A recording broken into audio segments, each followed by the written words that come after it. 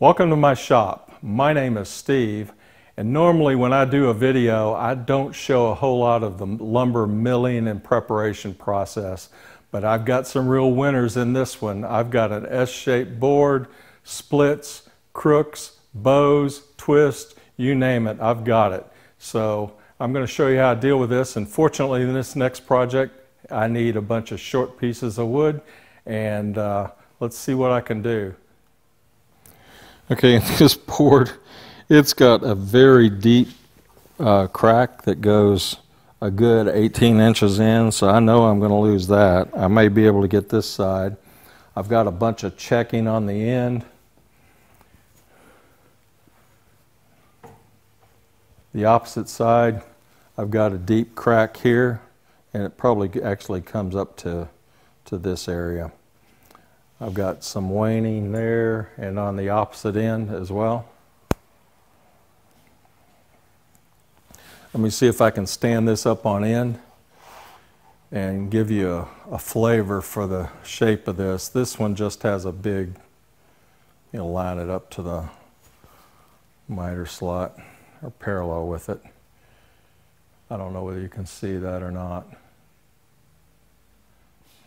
Now the other board I've got obviously has quite a few knots, but it's got a lot of chip out from the planing operation. So the interesting thing about this board, and I don't know whether you can see, I don't know whether I can get back far enough. It's got twist and it's got an S shape, huge bows and crooks, and I don't know. I'm going to just see if I can get the material I need out of this. If not, it's going to head to the burn pile. What I like to do is use a level, some type of straight edge. Levels I like because they stand up by themselves. This one has a bow in it, and what I'm looking for here is just the flattest sections of this board. Find out where that bow starts. And I'm fairly flat here, and all I'm doing is just looking at the gap underneath the level. And it looks like, and I'm trying to maximize my thickness, so it looks like I've got a bow that kind of, this is fairly flat here. Oh well, that's flat. Maybe a slight dip in this area, very slight. And then it goes wonky at the other end, so let's see here, let's see how far I can get.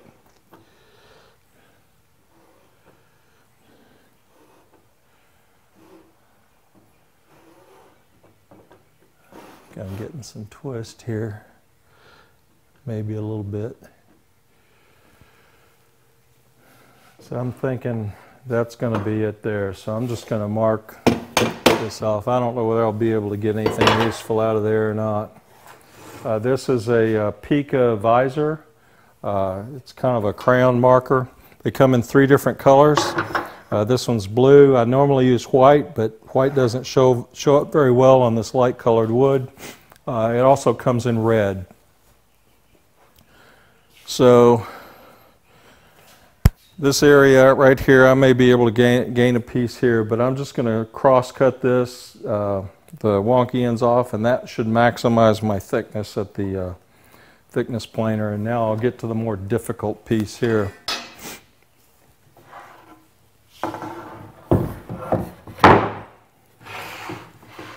And this is the S-shaped one. Oh boy.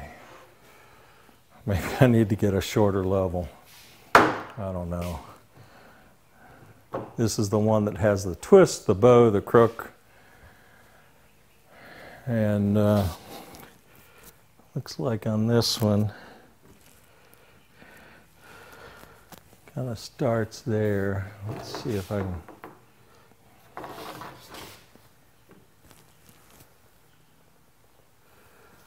Got a little dip here.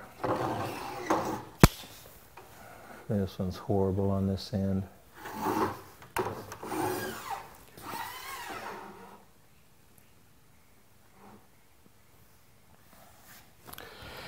I can get a reasonably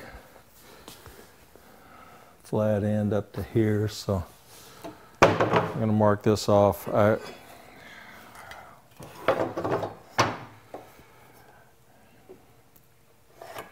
And I think what I'm going to do is just go ahead and cut this off and see what I end up with on this end.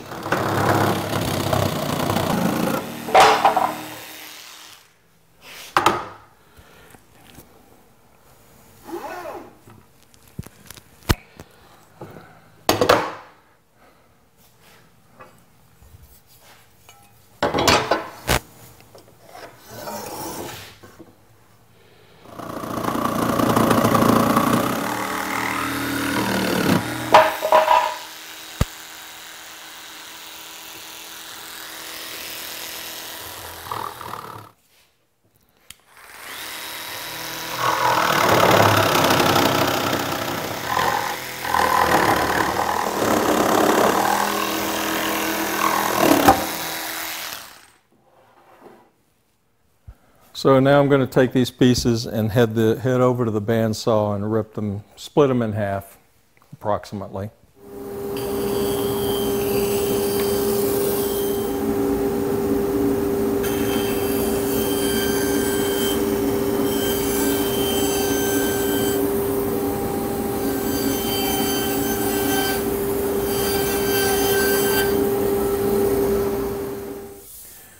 Feed direction, I'm only going to joint one face flat for pieces with twist, and this actually has a bit of twist in it.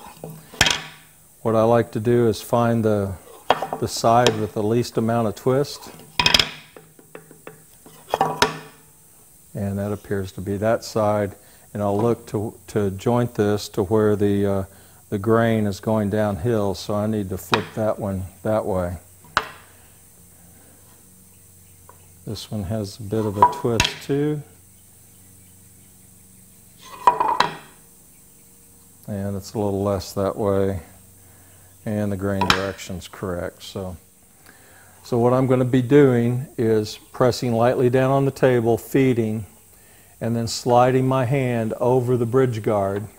Keep your hand away from the trailing edge, particularly on these shorter pieces.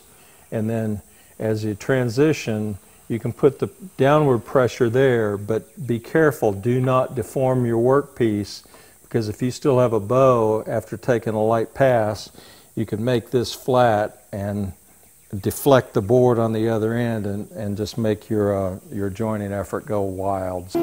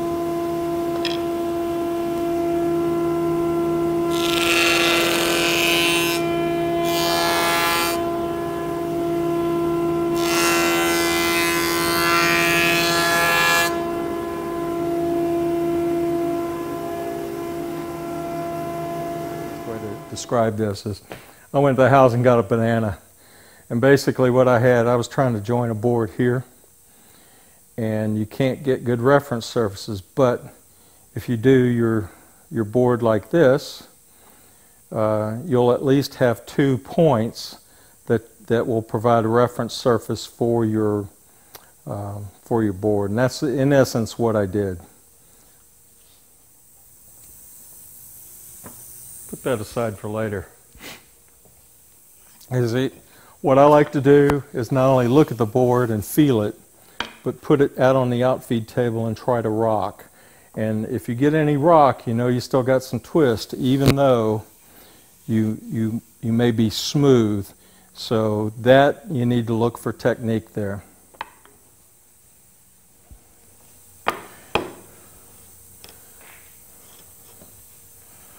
Let me get one of these longer pieces and see what I've got.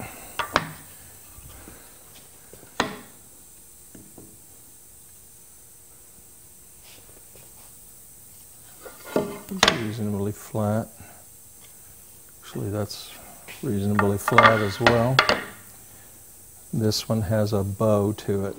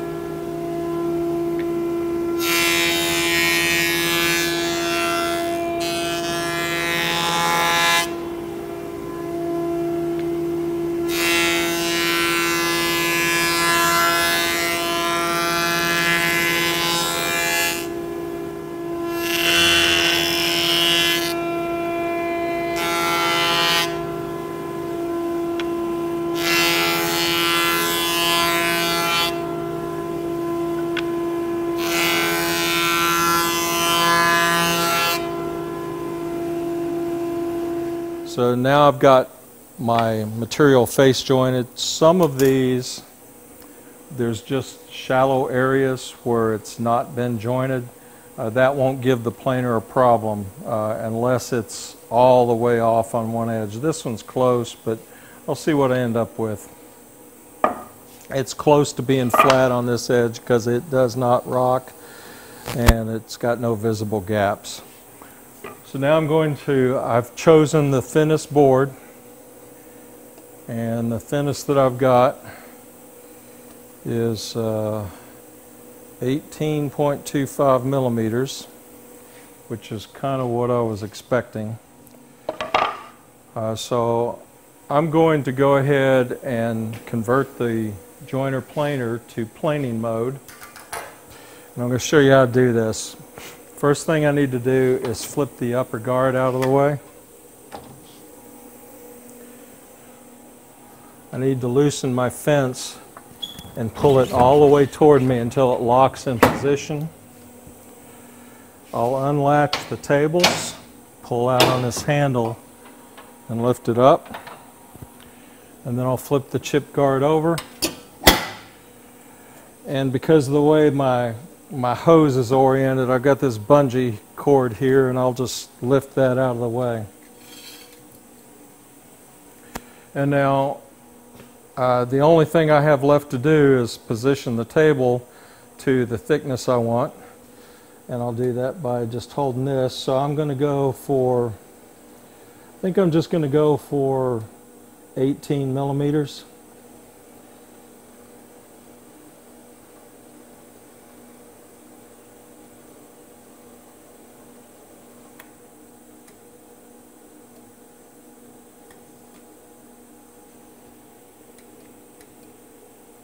And I'm at 18, and I'll verify that. I need to, since I'm dealing, I think this is maple, at least the grain structure looks like maple, not birch. And I'm going to flip this. This is a 2-speed planer. It'll either do 7 meters per minute or 14 meters per minute. So I'm going to convert that to 7. I have no idea what that is in feet per second. So now my transmission's engaged, so that just engaged the feed rollers.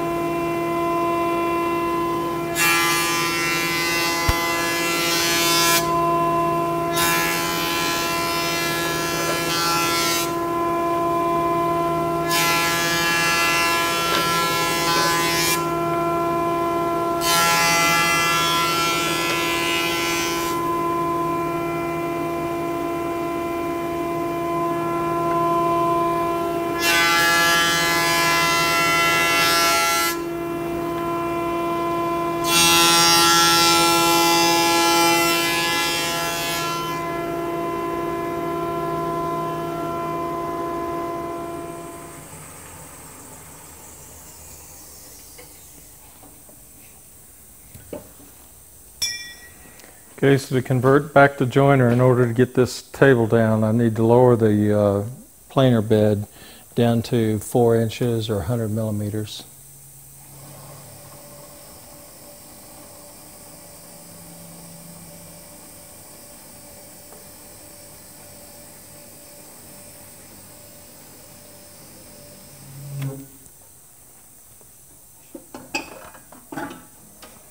I can flip that, disengage the feed rollers.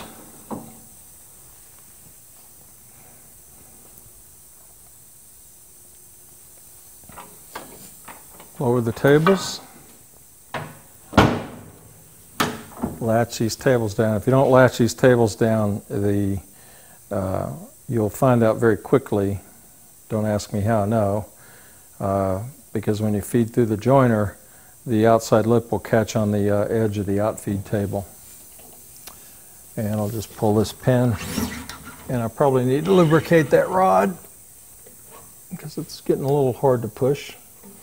And then I'll flip the joiner guard back over. Okay, so that's how I mill up lumber on the joiner planer combo. Because these boards were so twisted and obviously had a lot of internal stresses in them, either from the drying process or from just the tree growth, I'm going to leave these sit on my workbench overnight on the edge and let them acclimate, and I'll check them again tomorrow to make sure that they are still flat. And right now they're pretty flat. I'm hoping they stay that way. If not, it's off to the kindling pile. So anyway, thanks for watching. If you got any questions, feel free to ask them. Thanks for watching. We'll catch you on the next one.